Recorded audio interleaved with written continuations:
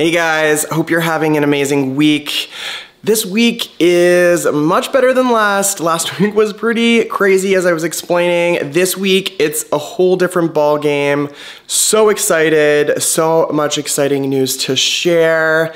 And as you probably already know and can tell from the thumbnail of this video, I did get a new Rhaphidophora Decursiva from the same nursery, and I'm gonna get into all of the details, why I bought a new one, what this one looks like, comparing some of the differences between the two, and also I'm gonna get into a little bit of those care details because I think the light requirements for the Decursiva is kind of the trickiest thing to figure out, so I want to touch on that.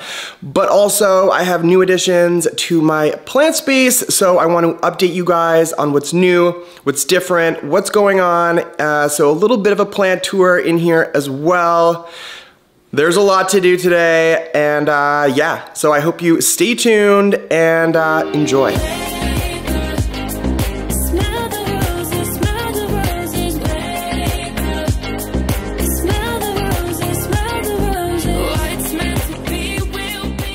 All right, so before I forget, I have had some little logo stickers done up, and I don't know if anyone's gonna be interested in these, but if you are, I have about 3 laying around.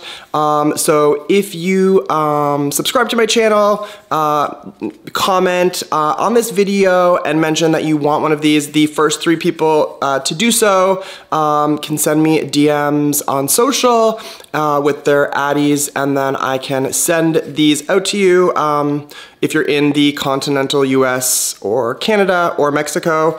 Then free shipping, not a problem.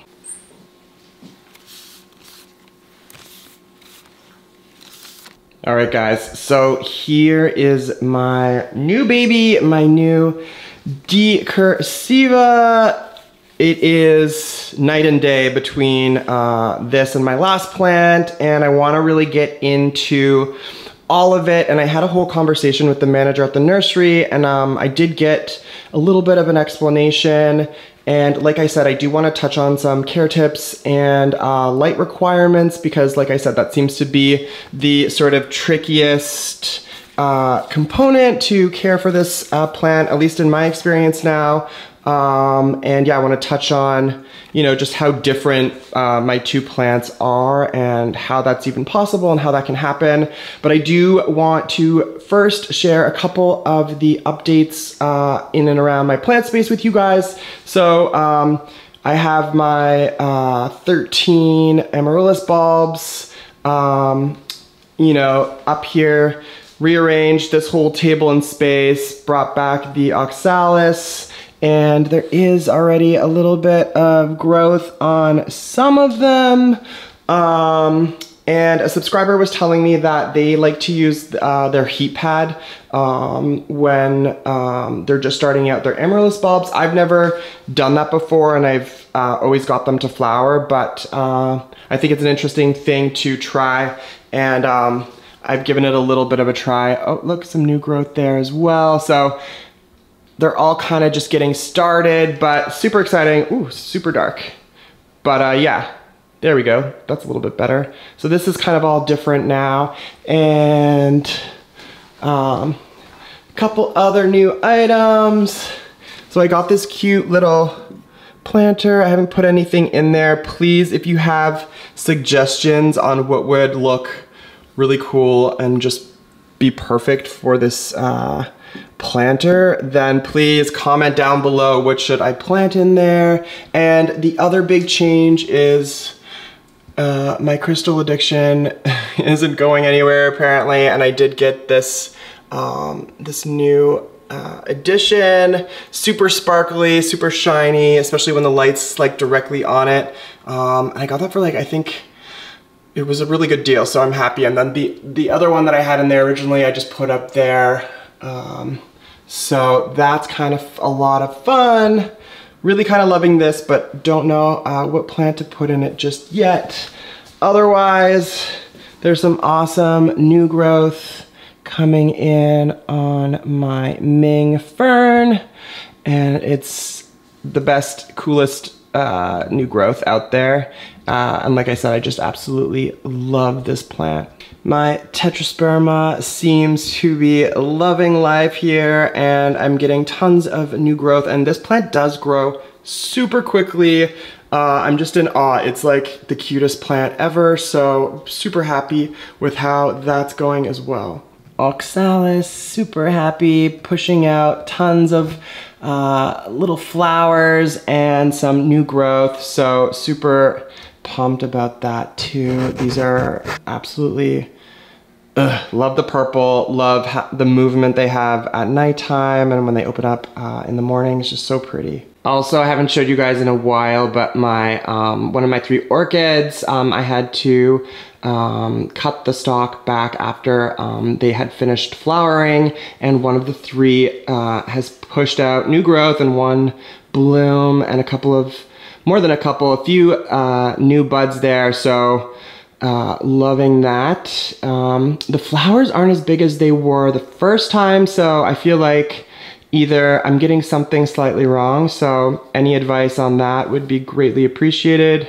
All right, so really quickly, the backstory for those of you who don't know. Long story short, a couple months ago, I bought a Rhaphidophora Decursiva. I was so excited. It's, you know, a plant that is just newly available to the masses. It's an adorable plant because of the way it grows and the fenestrations and the all of the cuts and the slits on the leaves and the size that the leaves get to in maturity. Anyways, you get the idea. It's a really amazing plant, and I was just so excited to have one, but the story doesn't end there. I had a lot of issues with my Decursiva, and as many of you know, and I'll quickly show you. So this is the plant here. It's just really not, the leaves are curling. It didn't put out a ton of growth, as you can see.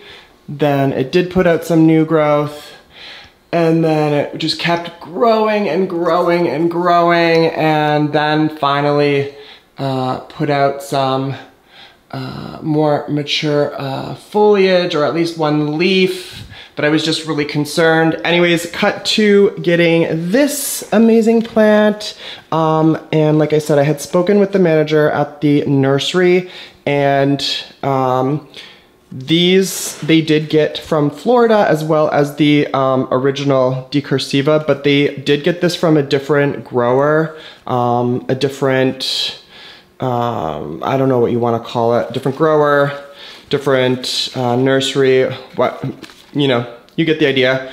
And I think, I mean, they didn't basically admit that a lot of people had kind of mentioned to them that they had issues, but they didn't deny it either. And he did offer to, you know, give this one to me for free if I had returned the other one, which I just politely said, you know, I want to try my best with this one, you know, so I'm still going to give it a chance, but this just looks like a whole different ball game. And I think the thing for me is you can see that the inner nodes are just so close together, and each one is putting out leaves and foliage, whereas here you can see, you know, let me see if I can get one kind of, you know, that is at least 2 or 3 inches. So they did kind of get a little bit smaller, but down here we're talking like easily 5-6 inches. So that could be a function of how it was propagated. It could be a function of me putting it on a moss pole. It could be a function of both. So who really knows, but I think this one kind of has a whole different vibe to it. Yeah. So in terms of lighting, I think lighting is kind of like the thing that I've spent the most time on with this plant. And after this whole experience, I think the best advice I can give is you kind of want to keep your Decursiva, you know, getting really good bright indirect light. It is something that's under the canopy. So basically what I'm recommending is that you keep it near a south-facing window, but inset a couple of feet. So it's not really getting any of that harsh direct light that it doesn't want, but it is getting enough bright indirect light. But the whole the one caveat that you really have to be careful about is temperature. And if you are putting it close to a door or a window that's south facing that does get opened and you have winter, that's something that this plant's probably not going to really like. So something to keep in mind. I think, yeah, you just gotta figure out where in your house or your home, your apartment, your condo, whatever, where this plant is going to do its best, and giving it the best bright indirect light. Maybe a little bit of dapple light is probably ideal. So I'm just super pumped to take you guys on this new Decursiva journey and how this two plants kind of go from here, and exactly just that. Guys, I love when the light hits my Monstera just right. Anyways, totally getting distracted here, but couldn't resist. Love, love, love. Also, the center flower is kind of starting to go, but guys, my desert rose totally put out 3 absolutely beautiful flowers. So happy about that. I had shown this a few weeks back, but love it. Anyways, what do you guys think about me getting another Decursiva? I think normally if I want more of the same plant, usually if I can, I will propagate it.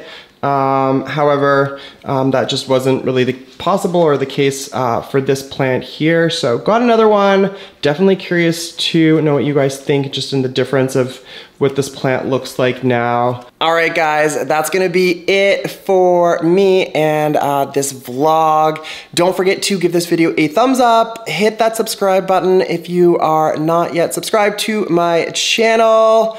And yeah, miss you guys so much. See you soon.